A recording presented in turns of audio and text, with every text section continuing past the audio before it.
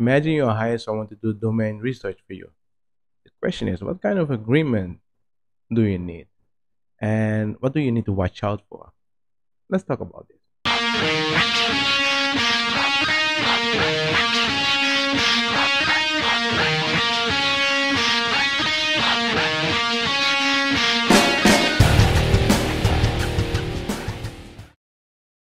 Hi, my name is Martisz. I make daily video about business, legal, and intellectual property.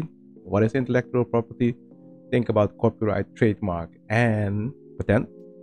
If you want to know more about those things, feel free to subscribe. Don't subscribe.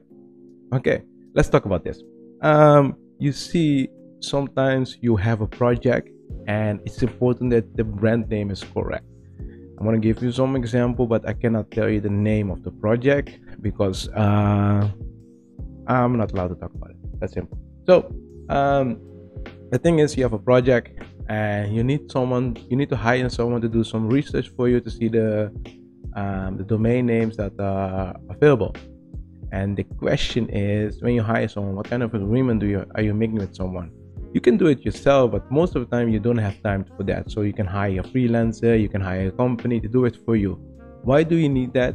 You need to make sure that when you start the project, you have the available domains to use them. Because if you don't have it, it can be a problem when you are doing some marketing. So that's why it's most time you hire someone, or you can let your employee do it. But most of the time people hire someone. It's that simple, because it's cheaper, and having an employee just for that, I don't think we'll do that. So they hire a specialist that does that. So what kind of agreement do you need then? So let's go to the whiteboard so we can have a clear view what I'm talking about. So this is company X. So we call it company X. Wow, I cannot draw. Sorry. And company X is hiring, let's say, company A. And the question is, what kind of agreement do they need? And the problem that needs to be solved is, okay, I need to know what kind of domain name available, and I also need to know, have someone that manage them. Management means that someone registered them, and if they need to renew, they renew it. And they also need to make sure that when they register that, they get the list of good domains that they can register. So you just want to get, one, a list of domain name, and two, someone that can manage them. And when you have a project, you already have the domain name, so you can use it. Because in the begin phase of a project, most companies are they have the plan, but if they are going to execute it, they need to make sure that domain name are available in different country. So for example, if I'm using the name, let's say econ, okay, and I'm going to use the name econ, and I want to go to the German market, the Dutch market, the American market, or the New Zealand market, I need to look if the domain name are available or not. Okay? I need to know the price, and I need to know, can I register them, and can I use them, and what kind of service am I using? You understand? And most of the time people don't have a specialist that does that, so they can hire someone that does it. It can be a company, but it can also be a freelancer. You understand what I mean? So that's this kind of problem that you have with projects. So you hire someone, but the thing is, you need to get a list, and what also important is, what are the costs? Because if you have a project, you have a budget, you need to watch out for the cost. So it's important to get a list and the cost of registration and managing. Because sometimes I see people, they have different accounts, but they still manage the domain name. So if it have to be renewed, they will renew it. But they also need to choose if the option is not available. So for example, if I have econ and someone already registered that domain name somewhere else, I can choose by trying to get the name, or I can choose an alternative, so someone can give you some option. So you need to make a contract with this person. You understand what I mean? So when you look at it, what do you need to put in a contract? That's the most important part. Thing is, I have an contract that you can use. It's that simple. And just remember, if you want to get this contract, you have to be on Patreon. You need to be a special Patreon, otherwise you cannot download. If you're not, sorry about that. If you want this contract and you don't want to be a special Patreon, feel free to contact me on Twitter, and I will see what I can do for you. So let's go to look at a contract. I'm not going to discuss the whole contract with you because we don't have enough time. So let's look at the contract.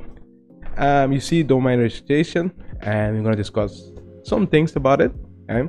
And what you need to know is you need to make sure that you have an agreement where the service is clear. So you're going to do some research, you're giving me some list, I want to know the price, I'm paying you this much for it. That's simple. Your compensation is this much for it. You understand? Simple, right? Put it in a contract. Put it on a contract.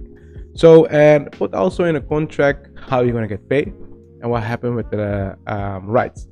And what I advise a lot of freelancers when they do this is they need to make sure that when they get a name, right, that the person that give you the name, how do you say it? The person that give you the name is correct. Let me give you an example. Sometimes people give you a name, but there is a typo. Especially if you talk on, let's say, WhatsApp or Zalo, doesn't matter. If you talk on those kind of things, and there's a typo.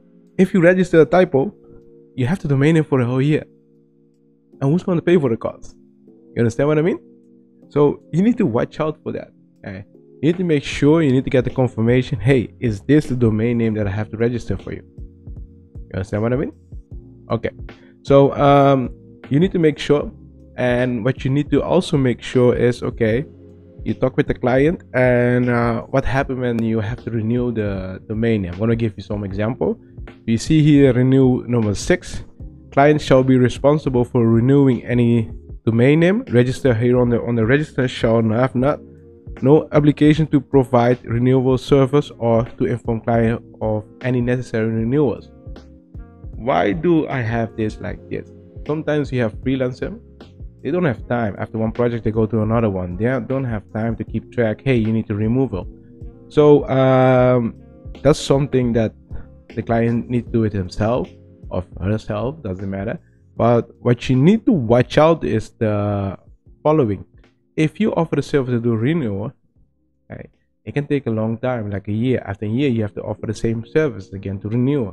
But most company has an let's say a reminder that you can renew your domain name in certain kind of days, and it's that simple. So you don't have to put it really in, but I think it's necessary when you put it in. You just be clear that you're not going to renew it. You have to do it yourself. That's it.